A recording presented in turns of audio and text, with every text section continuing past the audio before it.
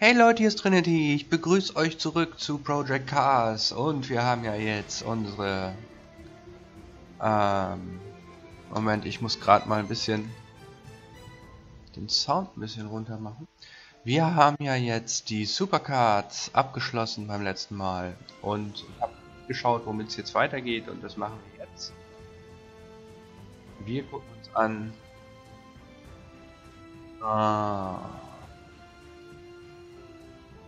das ist hier mit einem Fokus-Challenge weitergeht. Okay, das sind die Tagesevents bloß. Ich habe schon gedacht, es geht hier immer noch mit Karts weiter, aber wir haben jetzt hier Ford Focus RS vor uns und Runde 1 von 1.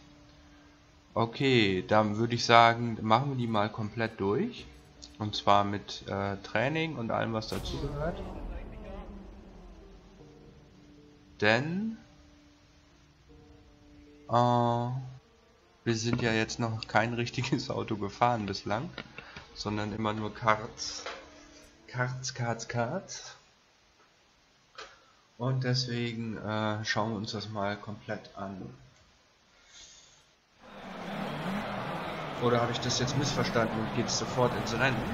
Dann habe ich irgendwas falsch gemacht. Scheint fast so.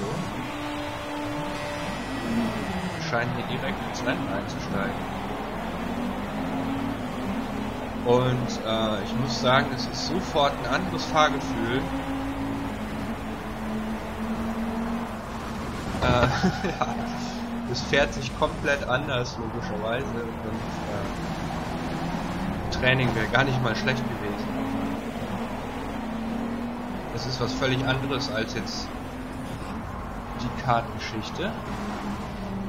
Und ich könnte mir fast vorstellen, dass wir hier sogar das Lenkrad ein bisschen kalibrieren müssen, dass wir mit der Einstellung von Dirt Rally nicht mehr zurechtkommen, dass wir hier, weil ich hier sehr, sehr viel mit dem Lenkrad arbeiten muss und dann müssen wir dann eventuell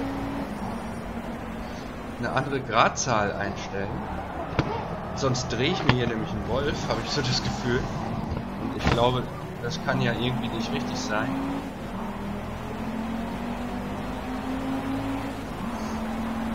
Ich werde das Ganze einfach jetzt auch mal als Training betrachten.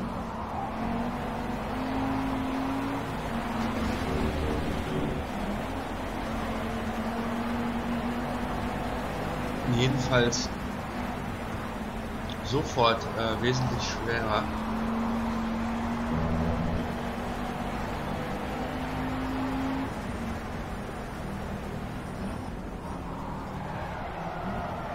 Aber ja, aufgrund der Tatsache, dass wir hier kein Training haben, habe ich auch jetzt überhaupt gar kein Gefühl für das Fahrzeug, für die Lenkung oder die Bremspunkte.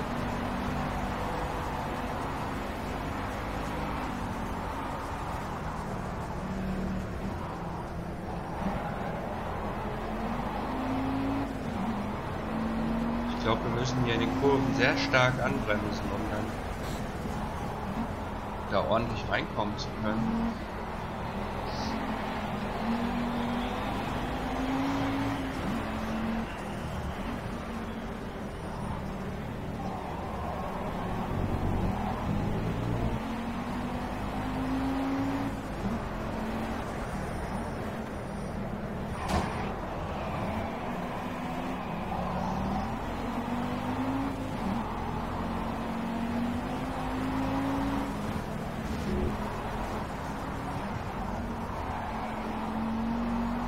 Ja, auch das schnelle Hin- und Herlenken führt hier jetzt doch auch zum Schleudern des Fahrzeuges. Das ist völlig anders als bei den Karts, da hast du das eigentlich überhaupt nicht gehabt. Die Kiste konntest du hin und her schmeißen, wie du wolltest, da ist im Grunde genommen nichts weiter passiert.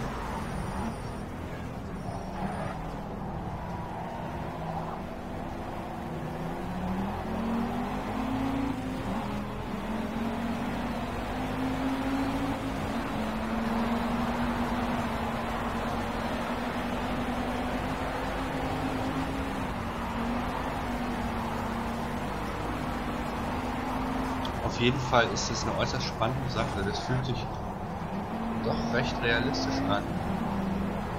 Das Verhalten des Fahrzeugs.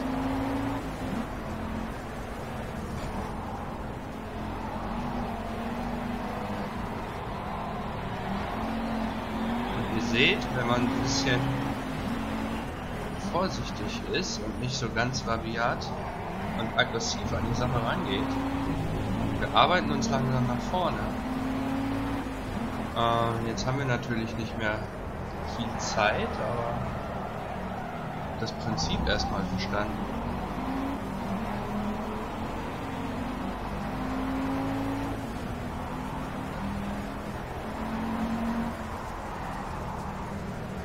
Auch die Zeiten werden besser.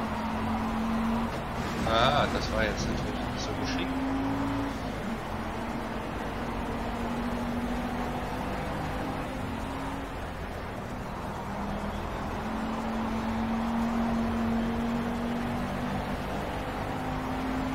Ich meine, wir sind ja immerhin auch mit über 170 Sachen unterwegs.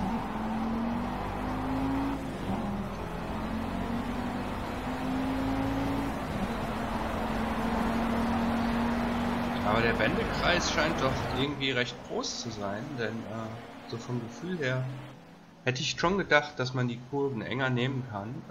Ich würde sagen, wir machen mal auf weiter und gucken, was passiert. Wir haben hier jetzt den 7. Platz gemacht und 6 Punkte geholt. Und damit ist das Rennen auch vorbei. Und ich glaube fast, ist das jetzt echt Carrier Mode oder ist das ein Tagesevent gewesen? Obwohl hier steht zurück zur Karrierezentrale.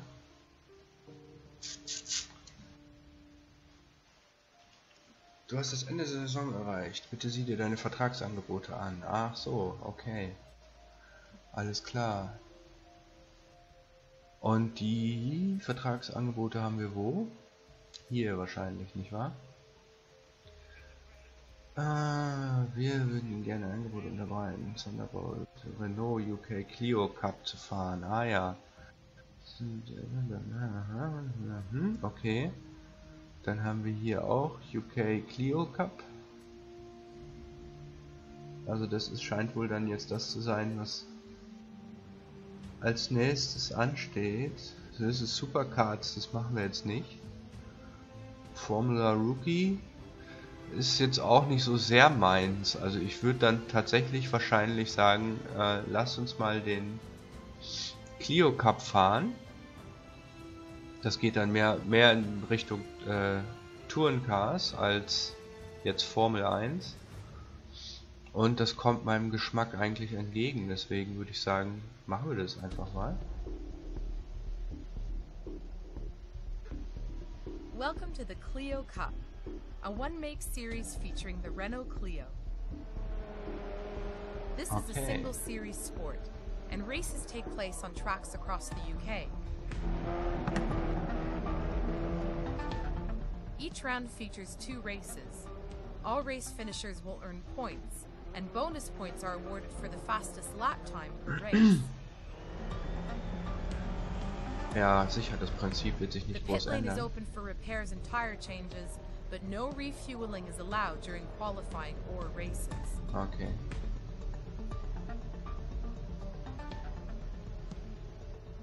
Na gut, ich möchte jetzt aber auf jeden Fall nochmal überprüfen, wie es denn aussieht mit unserer Startnummer und so weiter. Also das würde mich dann jetzt doch dann schon mal interessieren. Dann muss ich aber wahrscheinlich nochmal zurück. Ich weiß jetzt gar nicht mehr genau. Ich muss das doch hier eingestellt haben. Irgendwo. Profil. Ist klar. Lieblingswagen, Superkart, okay. Ganz bestimmt. Karriere, das sind die Übersicht. The Highlights tab lists all your Okay, ja, favorite nee, das ist photos klar. and Jetzt nicht. Ist schon klar. Nee, hier war es dann nicht. Wo haben wir denn das eingestellt, bitteschön?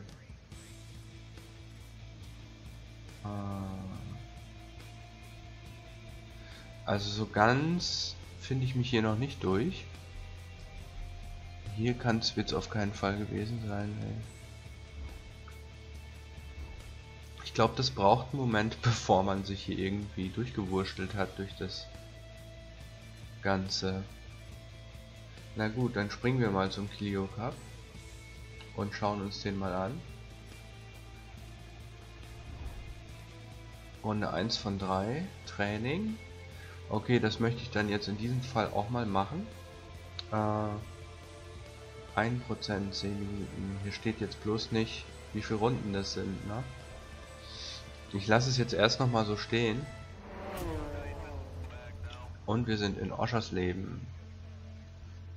Die sind wir bisher auch noch nicht gefahren, die Strecke.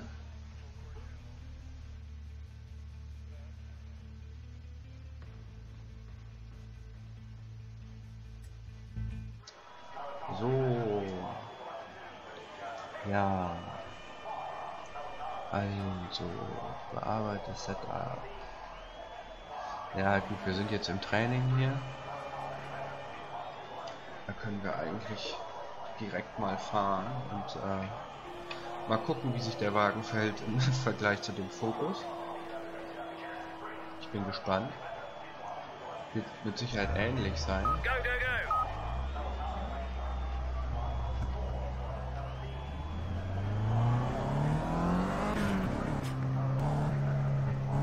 Okay, auf jeden Fall eine kurze Boxengasse. Wir haben hier direkt schon die manuelle Steuerung. Bin schon fast wieder zu schnell gewesen.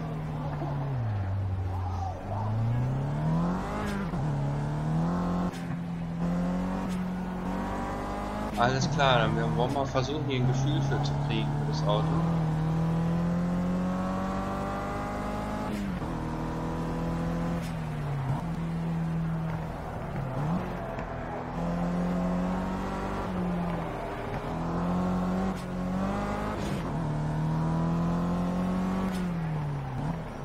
Ups, hab ich mich wohl verguckt.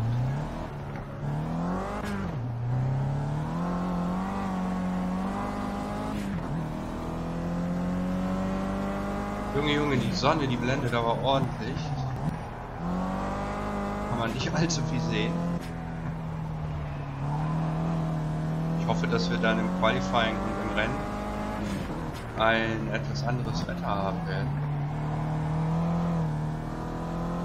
Ja, da ist er auch in die Kurve rumgerutscht. Da das jetzt hier Training ist, werde ich dann noch mal ein paar Sachen ausprobieren. Ich habe mir nämlich hier auch eine Handbremse hingelegt aufs Lenkrad. Ich will gleich mal gucken, was passiert, wenn ich die ziehe in der Kurve.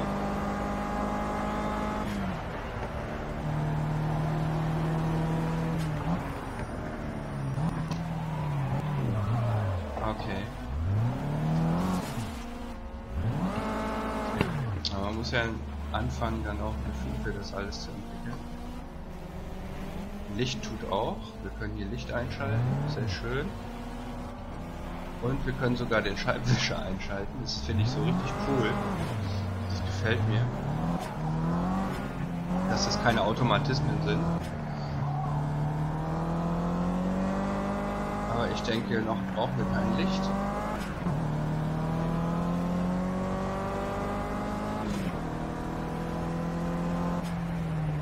Ja, zum Motorengeräusch kann ich relativ wenig sagen, weil ich habe noch nie in einem Renault Clio gesessen. Ich weiß nicht, wie der sich normalerweise anhört und ob das wohl realistisch ist.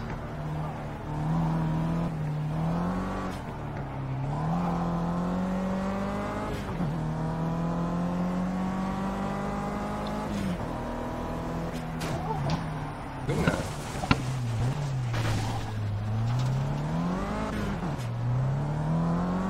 Ja, ich bin noch nicht so hundertprozentig. Ich weiß noch nicht genau, ich kann es noch nicht so gut einschätzen, ob das mit dem Lenkrad so weit realistisch ist. Oder ob ich da vielleicht doch noch irgendwie...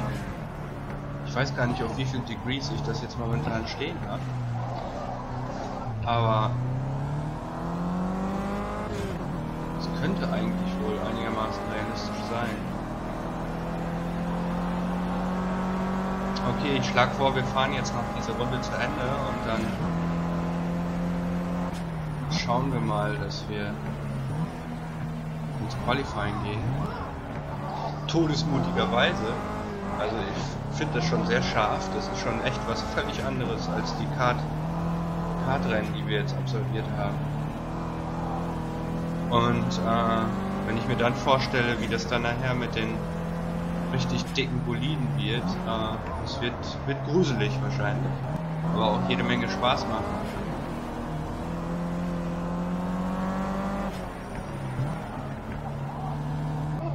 Man muss halt schon tatsächlich wirklich vom Gas runtergehen in den Kurven. Die Karts konnte ich fast mit voller Geschwindigkeit durchprügeln.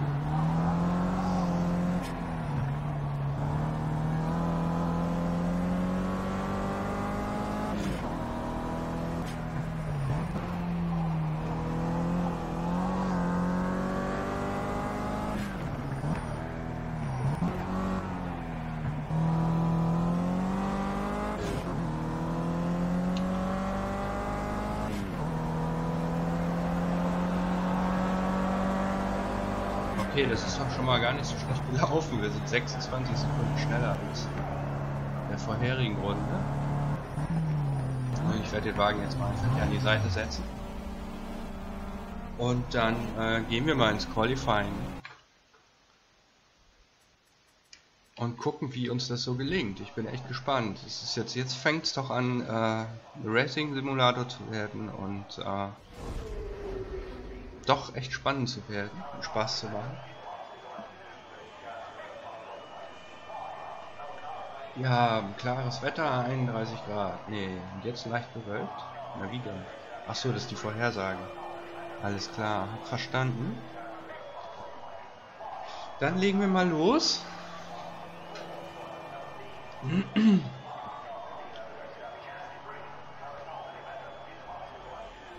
Ich hoffe, wir kommen überhaupt sauber aus der Boxengasse raus. Go, go, go!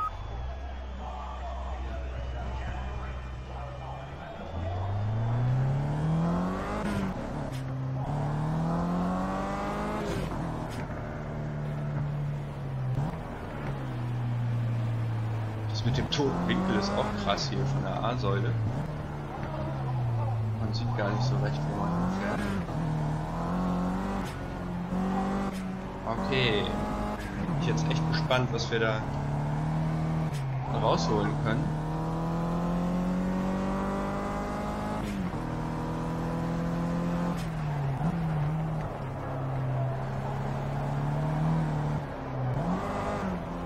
Ja, natürlich müssen wir auch hier gucken, dass die Reifen erstmal warm werden.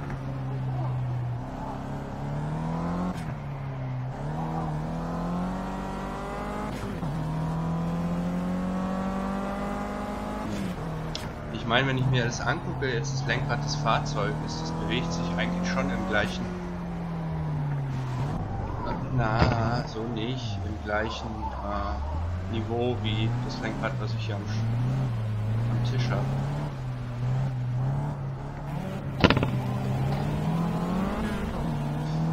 Gut, das ist ja jetzt noch keine Wertungsrunde gewesen, da haben wir ja nochmal Glück gehabt.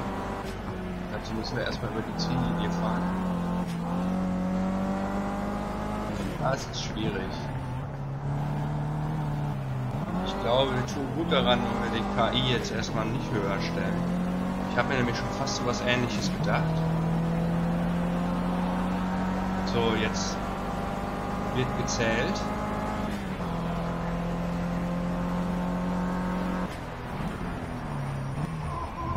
Und wir haben hier echt die Bremsen des Renaults total überschätzt. Also ich habe gedacht, ich könnte wesentlich später bremsen. Ich muss eher bremsen auf jeden Fall.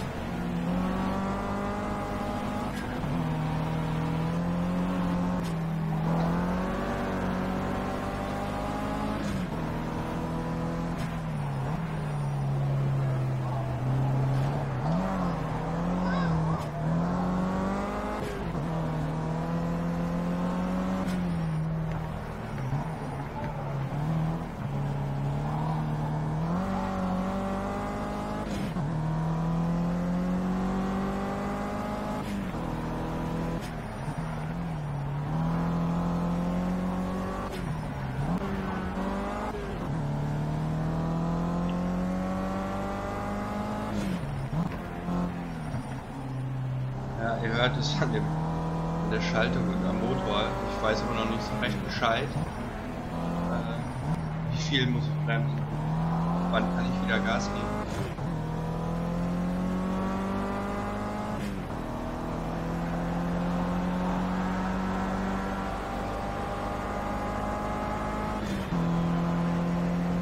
So, also wir müssen auf jeden Fall eher auf die Bremse gehen, aber das war zu früh.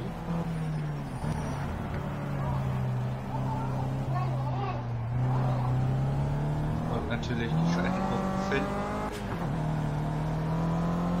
Die zieht sich ganz schön lang, die Kurve hier.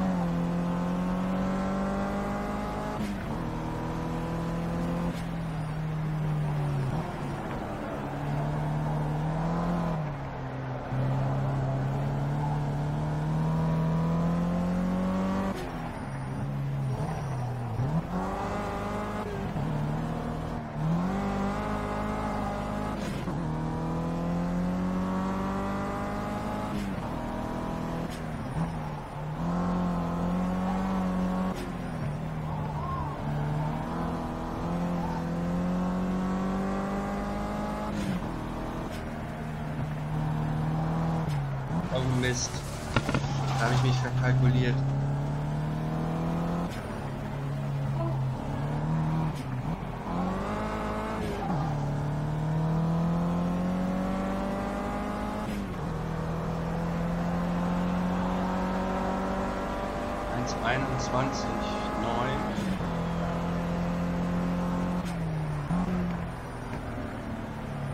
Ich versuche immer noch herauszufinden, was jetzt denn gerade die Bestzeit ist. Ich kann immer nur ganz kurz da oben hingucken. Ich habe es noch nicht gefunden. Oder zeigt er immer nur meine aktuelle Zeit an? Ihr müsst ja schon auch irgendwo sehen können, was denn jetzt die aktuelle beste Zeit ist.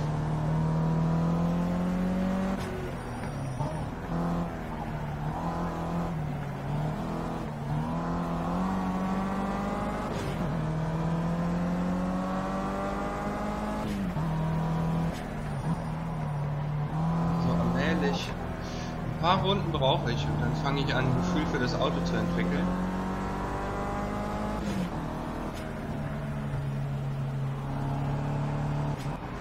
Obwohl das dann stellenweise immer noch nicht so recht passt.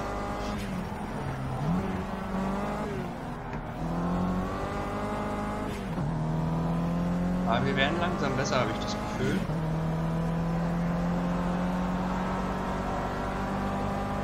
Immerhin 0,7. Ach, ich bin überhaupt die schnellste Runde gefahren, habe ich das richtig gelesen? Das ist ja bemerkenswert, ich dachte, ich wäre gar nicht so gut. Dann brauchen wir uns ja gar nicht so viel Sorgen machen, dann haben wir es ja doch einigermaßen drauf.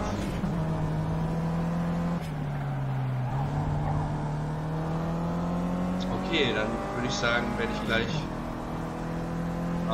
hier Schluss machen. Hier noch diese Runde übers Ziel fahren und dann sollten wir vielleicht ins Rennen gehen. Die ist jetzt sowieso ungültig.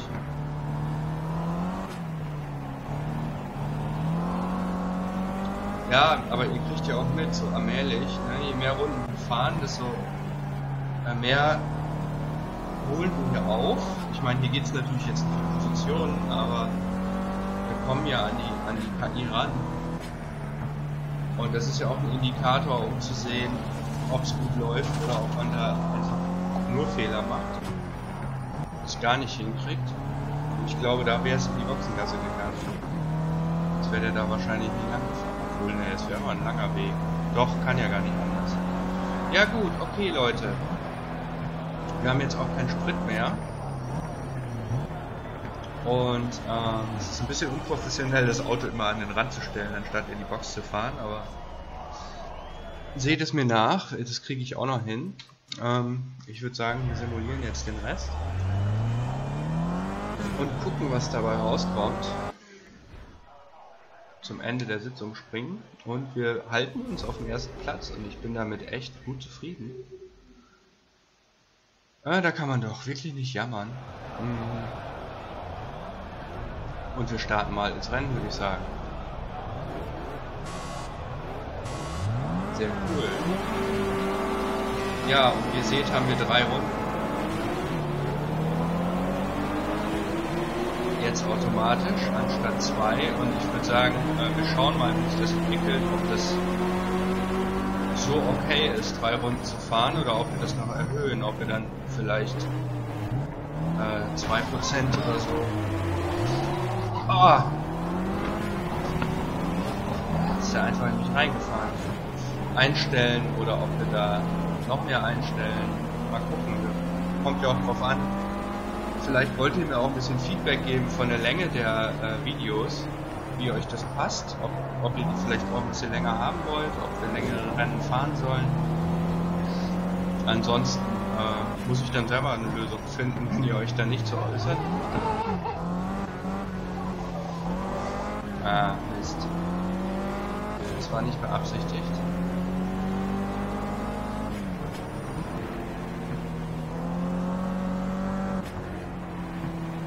Ich finde, wir haben uns eigentlich ganz gut wieder gefangen. Ne? Also dafür, dass der uns da gerade volle Möhre in die Seite gefahren ist, haben wir es doch ganz gut wieder unter Kontrolle gekriegt, das Auto.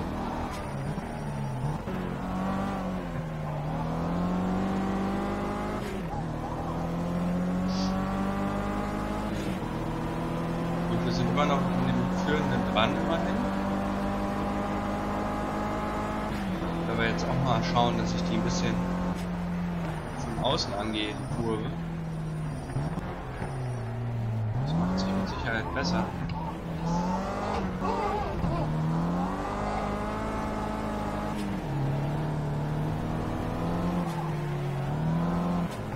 Ich habe noch ein bisschen Schiss in den Kurven, zu viel Gas zu geben, weil ich dann befürchte, dass genau das passiert.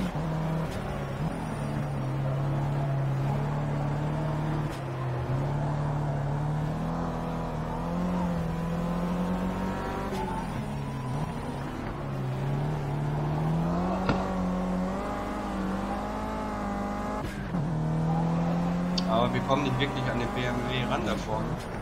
Momentan jedenfalls. Und wir befinden uns ja auch schon in der zweiten Runde.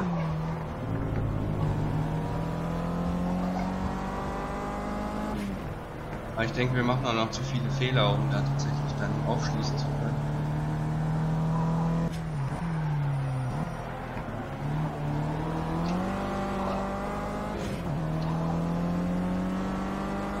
Jetzt auch noch nicht mit Handbremse gearbeitet bislang.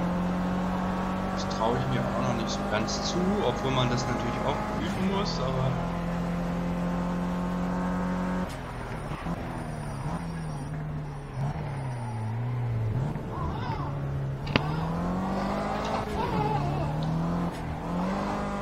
das trotz Servolenkung. Ich muss hier drehen und kurbeln. Das ist der Wahnsinn bei der Kurve.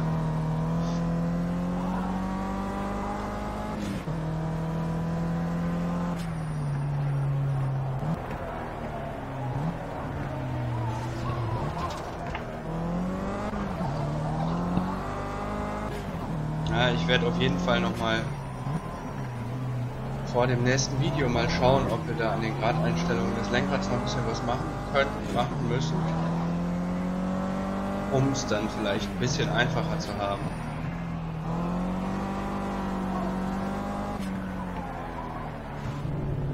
Ich kann mich auch mal umhören, ob da irgendwer vielleicht einen Ratschlag hat, was sich vielleicht bewährt hat.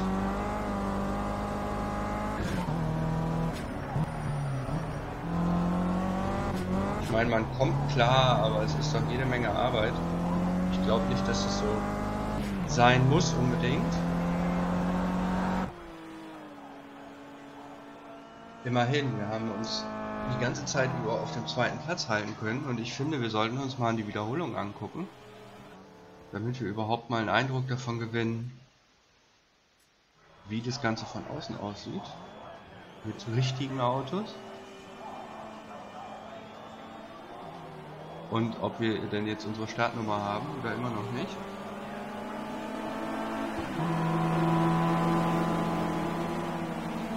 Da ist überhaupt keine Nummer drauf. Aber auf den anderen Autos auch nicht. Ja, da werde ich vielleicht auch mal mich ein bisschen umhören oder mal nachlesen. Naja, da hat es uns schon erwischt. Aber wir sind dann recht schnell wieder zurück auf die Straße gekommen.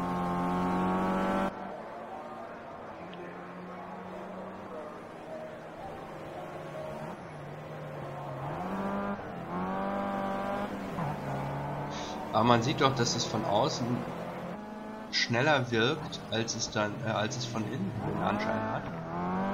Und vor allem auch, dass die physischen Kräfte, die da wirken, größer sind, als man vielleicht von innen das Gefühl hat, vom Cockpit her. Das sieht man ja schon daran, wie die Reifen abqualmen, wenn man manchmal jedenfalls, wenn man in die Kurven geht. Ich finde jedenfalls, sieht grandios aus, also es gefällt mir richtig gut. Wir können ja auch mal schauen, nochmal, ob wir hier ein paar schöne andere Einstellungen zu sehen kriegen.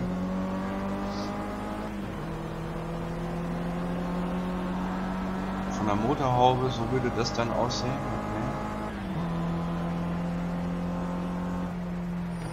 Okay. Auch das Cockpit, also es sieht alles echt spitzenmäßig designt aus. Das gefällt mir wirklich gut. Das trägt natürlich zum realistischen Fahrgefühl auch bei. Es fühlt sich richtig schwer an, auch das Auto beim Fahren. Das ist schon echt stark gemacht. Okay, das ist dann wohl die Helmkamera, die ist auch irgendwie stark. Das könnte man sich fast mal überlegen, ob man die mal versucht. Mal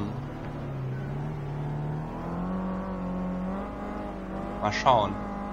Wäre vielleicht Versuch wert. Da ist natürlich der Ton, der Sound ein bisschen gedämmt, ist klar. Die Dachkamera. Außenkamera, okay. Renault Megane.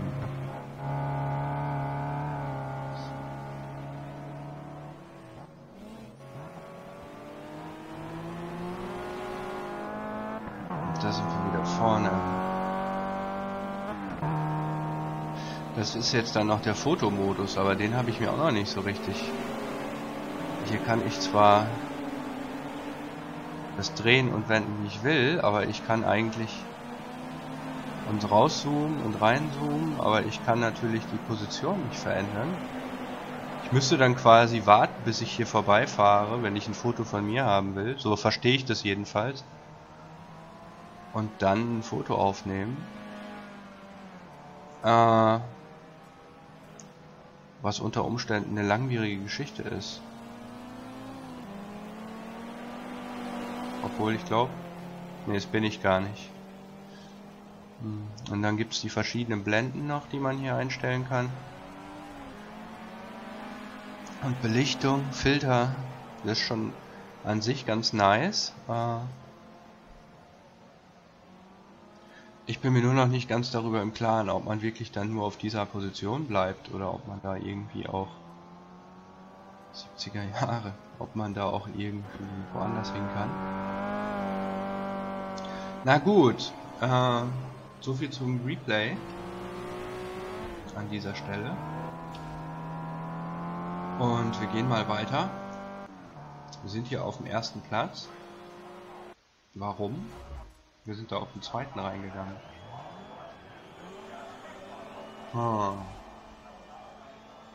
Naja, okay, wir wollen uns darüber nicht aufregen. Vielleicht habe ich das auch nicht richtig mitgeschnitten. Jedenfalls würde ich sagen, machen wir an der Stelle mal einen Cut, weil ich sehe, die Episode ist schon wieder recht lang geworden. Und wir gucken uns dann in der nächsten Folge an, wie es weitergeht. Und bis dahin alles Gute. Ciao.